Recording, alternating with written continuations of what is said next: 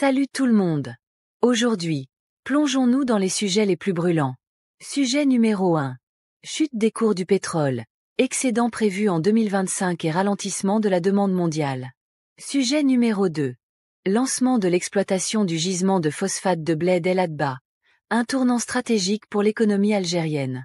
Sujet numéro 3. Les priorités économiques du second mandat présidentiel. Remaniement ministériel et réformes stratégiques. N'oubliez pas de cliquer sur le bouton j'aime pour nous permettre de connaître le nombre de nos fidèles abonnés. Encore une fois, voici les sujets. Sujet numéro 1. Les cours du pétrole ont reculé vendredi, toujours affectés par les craintes des marchés quant à un éventuel excédent de brut d'ici 2025 et une demande en baisse.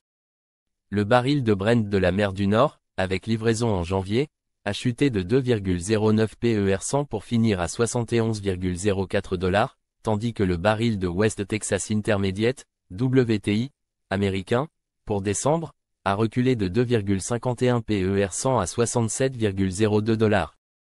Les perspectives du marché pétrolier ne sont pas particulièrement optimistes. Il faudra que l'offre s'ajuste, a déclaré Barmelek de TD Securities. Le marché anticipe un excédent de plus d'1 million de barils par jour l'année prochaine, a-t-il précisé. Cet excédent pourrait être encore plus marqué si l'OPEP+, l'organisation des pays exportateurs de pétrole et ses alliés, décide de rétablir une partie de sa production précédemment réduite, a expliqué John Plassard, analyste chez Mirabeau, en citant le rapport de l'Agence internationale de l'énergie, publié jeudi. Début novembre, plusieurs membres de l'OPEP+, dont l'Arabie Saoudite et la Russie, ont prolongé leur réduction de production jusqu'à la fin décembre. Si l'Arabie Saoudite refuse de continuer à sacrifier ses parts de marché pour maintenir des prix élevés et que l'OPEP+, maintient sa montée en production, un risque d'excédent massif de l'offre en 2024 pourrait entraîner une chute des prix, a estimé Barbara Lambrecht de Commerzbank. Les marchés estiment à 81 PER100 la probabilité que la réunion de l'OPEP+ du 1er décembre confirme une reprise progressive de la production dès janvier, selon les prévisions de CME Group. D'autres pays comme le Brésil, le Canada et le Guyana devraient également contribuer à l'augmentation de la production, selon Rory Leon, analyste chez Rystad Energy. Simultanément, les principales agences de prévision ont toutes revu à la baisse leurs estimations de croissance de la demande pour l'année prochaine. L'EI a ainsi averti d'un ralentissement significatif de la demande de pétrole, avec un excédent potentiel en 2025. Le ralentissement en Chine, marqué par une consommation faible et une crise immobilière sévère, pèse sur la demande de pétrole, les prix du brut étant étroitement liés à la santé économique du premier importateur mondial. Il faudra davantage d'initiatives politiques de Pékin, a souligné M. Melek. Par ailleurs, depuis l'annonce d'un retour potentiel de Donald Trump à la présidence américaine, le pétrole a souffert de la montée du dollar. Comme le pétrole est souvent coté en dollars, une monnaie américaine plus forte le rend plus cher pour les acheteurs étrangers, réduisant ainsi la demande. En outre, une partie de la prime de risque géopolitique liée au Moyen-Orient a été temporairement écartée, a ajouté Barmelek. Sujet numéro 2. 2 ans après la création de la société mixte algéro-chinoise pour l'exploitation de la mine de phosphate de Bled El Hadba, la phase d'exploitation du gisement commence. Ce gisement, avec une réserve de 2,2 milliards de tonnes de minerais, se classe au 4e rang mondial et est situé dans la wilaya de Tébessa. Son exploitation marque un tournant important pour l'industrie minière algérienne et offre de nouvelles perspectives pour les exportations de phosphate du pays. L'annonce de ce lancement a été faite hier par le ministère de l'Énergie et des Mines, précisant dans un communiqué qu'aujourd'hui, Mohamed Arkab inaugurera la mine de phosphate de Bled El Hadba lors de sa visite à Tébessa et Soukaras. Ce projet fait partie du mégaprojet de phosphate intégré. Cette visite comprendra également le démarrage des travaux préparatoires pour la réalisation du complexe de transformation et de production d'engrais phosphatés à Oued Kebri, à Soukaras.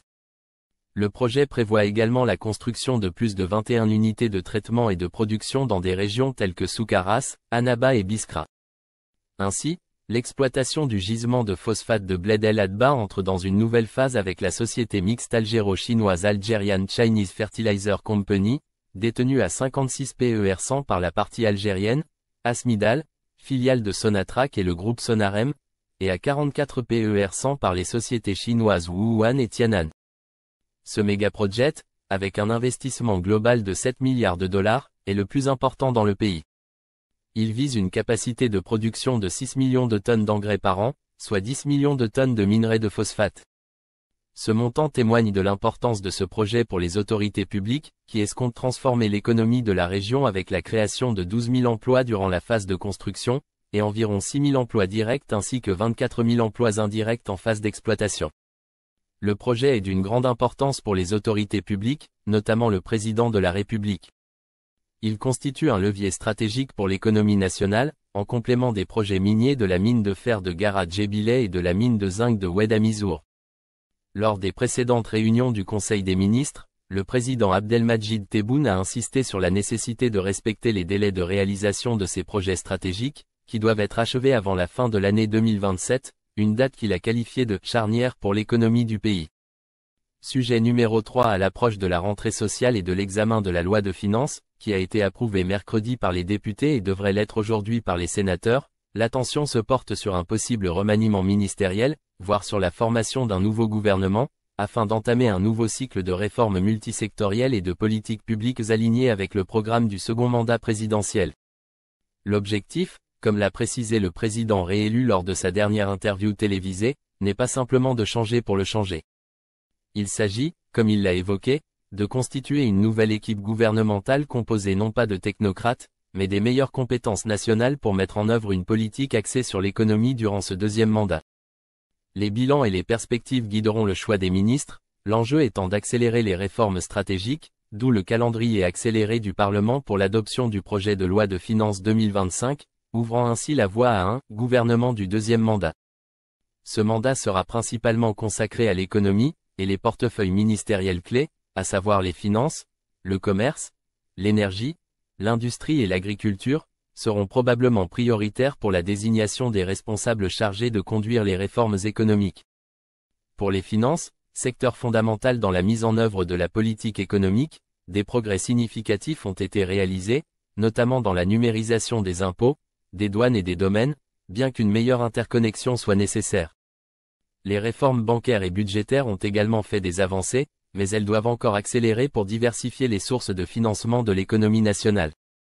De plus, la mise en conformité des dispositifs de lutte contre le blanchiment d'argent, selon les normes du GAFI, reste une priorité. Pour l'énergie, un premier pas vers la rationalisation des subventions et de la consommation interne a été franchi cette semaine, mais des efforts supplémentaires sont nécessaires pour garantir la sécurité énergétique à moyen et long terme et maintenir la place stratégique du pays sur les marchés pétroliers et gaziers mondiaux. Le secteur énergétique doit également poursuivre son développement, en particulier dans le domaine de l'hydrogène et des énergies renouvelables, tout en consolidant sa place à l'export. L'industrie, devenue un moteur essentiel de la croissance économique, vise à augmenter son apport au PIB, de 5 à 12,15 PER100, avec des objectifs d'intégration locale de 40 PER100. Cependant, des difficultés demeurent dans la réorganisation des grands groupes publics et la régulation des secteurs pharmaceutiques et automobiles. Le commerce, pour sa part, continue de promouvoir les exportations hors hydrocarbures et de lutter contre les pénuries et la spéculation sur le marché intérieur, mais peine encore à établir des mécanismes de régulation durables. Enfin, l'agriculture, un secteur clé pour la souveraineté alimentaire, doit accélérer ses programmes de développement des cultures stratégiques pour stabiliser l'offre et garantir la sécurité alimentaire du pays à court terme. Ces 5 secteurs clés façonneront la politique économique future, et le choix des responsables de ces ministères sera crucial pour la formation du prochain gouvernement.